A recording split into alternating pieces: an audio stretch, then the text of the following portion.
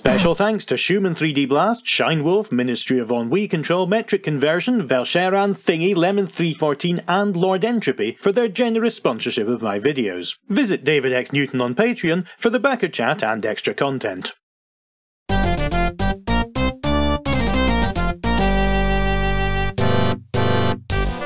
This time I'd like to talk about an element of OpenTTD which you might not have even realised was there, but which I find a very interesting piece of mathematics that makes the game look a lot more natural than it otherwise might. You might have noticed that when you clear a large area of the map, or the AI performs one of its insane earthquakes when trying to remodel a landscape, the ground will be barren for a while before grass slowly grows back onto the affected tiles with a random natural sort of pattern to it. This growth is one part of the run tile loop function in landscape.cpp. The same routine is used to make trees grow gradually, or to make town buildings get a step closer to being constructed, or to loop the appearance of a crop tile on a farm through its various states. The game is timed so that tiles will be updated every 256 ticks, or about every 7.5 seconds. The simplest way for the game to time the updating of the tiles would be to wait those full 256 ticks and then to loop through all of them and update them together, and I'm now showing a version of the game modified to do exactly that. There are a couple of problems with this approach. The first is just that it doesn't look very good, as it loses the natural seeming random pattern of growth. The second, more practically, is that you're packing a ton of activity into one tick. Even a standard 256 by 256 tile map will need 65,000 tile updates all at once, and once you start asking the game to do a ton of work in one place, you're going to see irritating periodic pauses that make your buses break down far less efficiently as the game struggles to keep up. To avoid asking the computer to do so much at once, the game divides its tile updating activity into 256 batches, so that it only has to do one 256th of the work per tick. On a 64 by 64 map consisting of 4096 tiles, this means the game will run batches of 16 tile updates per tick, rotating between them so that each individual tile is updated every 256 ticks, but there's a spread on exactly when each tile gets its turn. To decide the order in which tiles are updated, it could just go through them in numerical order. No matter what the map size is, they're numbered in rows starting from the topmost tile towards the left. You can see the effects of that approach here, with the update making a sweeping effect from the top left to bottom right. This is more efficient and better looking than the all-at-once approach, but it still doesn't look very natural, and it leaves big portions of the map looking lifeless between updates. To make the pattern look organic and spread the activity out across the map, OpenTTD uses a clever piece of mathematics that generates a random-looking list of all the tiles in the map on the fly, with a guarantee that one tile will never be chosen twice before all the tiles have been covered. This is the code in run tile loop that's responsible for creating the list of tiles to update. As you can see, when this is first called, it looks up the tile number to work on from a variable called cur_tile_loop_tile, which starts with the number 1, and performs an update on the tile with that number by calling tileTypeProx on it. Then it looks at the tile number it just updated here and performs something to it once, then does whatever this thing does, and some other magic goes on with this random seeming 0x number here, and then it loops back to update the tile that comes out of that, and eventually a miracle happens and the current tile presumably returns to the value 1, at which point the algorithm can start on the loop again. To explain what's really happening here, how you can somehow run a loop repeatedly and get a perfect cycle of random seeming numbers out of it, I'll need to dive into some concepts all the way down at the binary level and build up again from there. At the most basic level, every piece of data a computer touches is based on ones and zeros, as an electronic signal is recognised as either on or off. This is a binary digit, or bit. It can be on, represented by 1, or it can be off, represented by 0. Being able to store just a 1 or a 0 isn't very useful most of the time, so more complex data is represented using combinations of these bits. They work just like our decimal numbers do, where digits to the left represent the number of tens and hundreds and thousands. In this binary system, each digit to the left represents the number of 2s, 4s, 8s, and so on. So a binary value of 1 is the same as decimal 1, 1 0 is a 2 and no 1s, which is 2, 1 1 is a 2 and a 1, which is 3, and so on. 8 bits represents 1 byte, and together these 8 bits can hold 256 possible combinations, which can be notated as a number from 0 to 255. For now, we'll pretend that our map only has 16 tiles on each side, so these 256 possible combinations are enough to separately identify every tile on our map. Having got that concept, we now need to talk about how a computer can chop up and manipulate the bits in this byte. In addition to being able to add binary numbers together and do all the other operations we're familiar with, there's a whole new set of things that can be performed on binary called bitwise operations, which we don't really have an equivalent for in decimal. These allow us to take pieces of the whole binary number and do some trickery with them, and the algorithm that OpenTTD uses to generate the cyclical list makes quite heavy use of these. One such operation we're going to encounter in the algorithm is called bitwise AND, represented here by the ampersand sign between the two numbers. A bitwise AND will look at each binary digit in the two numbers it's operating on and produce a binary number that has ones in only the places where the input numbers were both 1. This can be awkward grammatically because in English we tend to use the word AND as a synonym for plus, where for example 1 and 2 is 3. But if we bitwise AND 1 and 2 together, you can see there are no places where the binary representation of both numbers contain a 1. Therefore, while 1 plus 2 is 3, 1 bitwise AND 2 is somewhat confusingly 0. Along the same lines, the numbers 6 and 3 are represented in binary as 110 and 011, so 6 bitwise AND 3 only leaves the middle 1 digit intact, giving 2 as the result. A similar operation that we'll also be using is called XOR for exclusive OR. This works in much the same way as AND, but it will only produce a 1 digit in a place if the pair of bits in the inputs are different from each other. 2 1s or 2 0s will result in a 0. Using our same example numbers from earlier, 1 XOR 2 becomes 3 because both the pairs of bits are different in the inputs, and 6 XOR 3 becomes 5, dropping the middle 1 digit because both of them are on in the inputs. It's possible, and indeed I find it easier, to visualise this as a 1 in the second operator being a signal to toggle whatever's in the same place in the first operator. 12, which is 1100, XOR'd with 6, which is 110, will make the two middle digits toggle, giving 1010, which is the decimal number 10. The whole sequence of bits can also be moved along the number in either direction in two operations called bit shift left and bit shift right. These will probably feel more familiar as they're almost equivalent to dividing and multiplying a number by 10 in decimal. In this case we're multiplying and dividing a number by 2.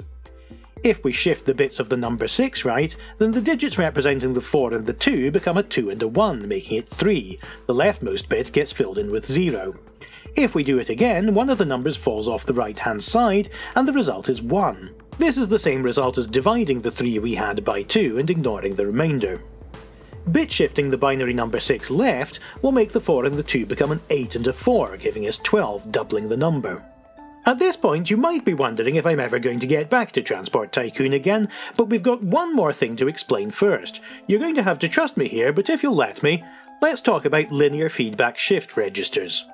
An LFSR, as it is more sanely known, is a sequence of storage elements which can pass their data down a line, just like we did when we used the bit shift right operator. To generate our sequence of numbers that cover all the tiles in our 16 by 16 map, we're going to store our tile number as 8 bits or 1 byte, and it will start by containing the number 1 like we saw in the OpenTTD code. We'll then use this byte as a linear feedback shift register by performing a loop that involves repeatedly bit shifting the numbers to the right, and we'll keep track of the tile numbers that we've visited on the map below. To start a step, we bit shift all the digits to the right once, and the effect of this is to just drop the solitary 1 off the end and leave nothing. But this isn't our next tile number yet. The linear feedback part of the LFSR's name means that instead of just filling the leftmost bit with 0, we're also going to use information we got from the register itself to form the next number. Our rule is going to be, whenever the digit we picked off the number is a 1, like it is now, we're going to toggle the values of certain positions in the shifted number to get our new tile number. Registers that work in this kind of pattern are specifically called modular or Galois LFSRs after the French mathematician. On a code level, we can change the digits in the byte by performing an exclusive OR with a fixed value that we're going to call our feedback. Remember that one of the ways to think about an XOR is to toggle the digits of the first number whenever there's a 1 digit in the second one. For a small example to begin with, we'll use the decimal number 5, or binary 101, as our feedback value. When we XOR our byte with this, it will toggle the first and third bits counting from the right. The word for a bit that gets altered to generate the next number like this is a tap. So on this step, we started with the number 1, we shifted it off the end to give us nothing in the register, then because we pulled out a 1, we toggle the bits on our taps. This results in 101, which is decimal 5. This completes a cycle of our LFSR, and so this is the next tile that we visit. We repeat the same process, shifting right and then toggling, to get 111 or 7, and the next result is 110 for tile 6. On the next step we pull a 0 off the end, so this time we don't perform any toggling, and this leaves us with just 11 for 3. Continuing to follow the same rules, the cycle finishes off with binary numbers 100 for 4, 10 for 2, and then returns to 1 where it's ready to start again. You can see now that using these two taps has, by a miracle of binary mathematics, given us a sequence that rotates through the numbers from 1 to 7 in an unpredictable seeming pattern. The exact sequence can change dramatically depending on where you place your taps. Using 110 as our feedback value gives this different sequence of the same numbers.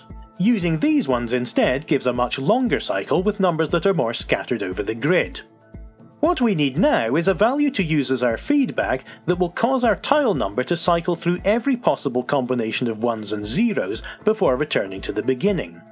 One such value is decimal 195, which is written in binary as 11000011, and so creates this arrangement of taps.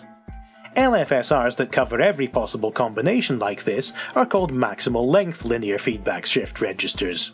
Fortunately, I didn't have to derive this feedback number myself because people much better at mathematics than I am have already worked these out, and databases of them are available online. The OpenTTD code mentions that it got the ones it uses from a list by Professor Phil Koopman at Carnegie Mellon University. For an 8-bit sequence, there are a surprisingly common 16 feedback values like this that will form a pattern that covers all the combinations it's possible to reach. You may have noticed by now that even with an ideal input, LFSRs do have one blind spot. They can never reach 0 because the output of an LFSR with all zeros in it will always just be 0. OpenTTD works around this by just forcing an update to tile 0 in addition to whatever the LFSR told it to update on every 256th game tick. Speaking of OpenTTD, let's exit this lesson and finally revisit the game that I'm allegedly making a video about now. Now that we know how LFSRs work, we can make a lot more sense of what the game code is doing in run tile loop. First, it selects its feedback value depending on the size of the map. The numbers here are written in hexadecimal, which is a more convenient way of representing binary numbers instead of writing out a whole load of zeros and ones. Each character represents a group of 4 bits with a number that goes from 0 to F instead of a decimal 0 to 9, and each digit denotes a number from 0 to 15. To make it clear that a number is in hexadecimal and not accidentally read as decimal, hexadecimal numbers tend to be prefixed with 0x. The feedback value that OpenTTD happens to use for the 64x64 map size is hexadecimal D8F, which in binary is 11011001111. This feedback number is 12 bits long, which is the size necessary to make room for 4096 combinations, which is the number of tiles in a map of this size. The code then decides how many tiles it should update during this tick by taking logarithms of the map's x and y dimensions and performing some bit shifting, which will have the same result as counting the total number of tiles on the map and dividing by 256. In this case, we'll be updating 16 tiles per tick. Then, if the current tick number happens to be divisible by 256, it will perform the special case update of tile 0. After that, it will take the first tile number to work on from the cur tile loop tile and start performing the LFSR loop that we just learned about. Within the loop, this line calls whatever function is appropriate to update the tile, given whether it's a water tile or grass or a house or whatever it is. Then this is the line that makes the LFSR generate our next number. This code is doing what we just described, but it's written in a way that looks pretty unnatural and confusing to human eyes, so I'm going to break it out to explain it. First, what the line does here is to bitwise AND the current tile number with 1. This will give us just whatever the last digit was before we bit shift it away. The AND operation will cancel out all the other digits in the current tile number, because anything ANDed with 0 is 0 and anything ANDed with 1 is itself. It assigns this value to an int 32, which is a number that is fixed at 32 bits. This means it will be the same size as the variable where the tile number is stored. The code then gets the negative of this value. If the last digit was 0, then this will still be 0, but if it was 1, then the binary number becomes all 1s, as this is the binary way to represent -1 in a 32-bit signed integer.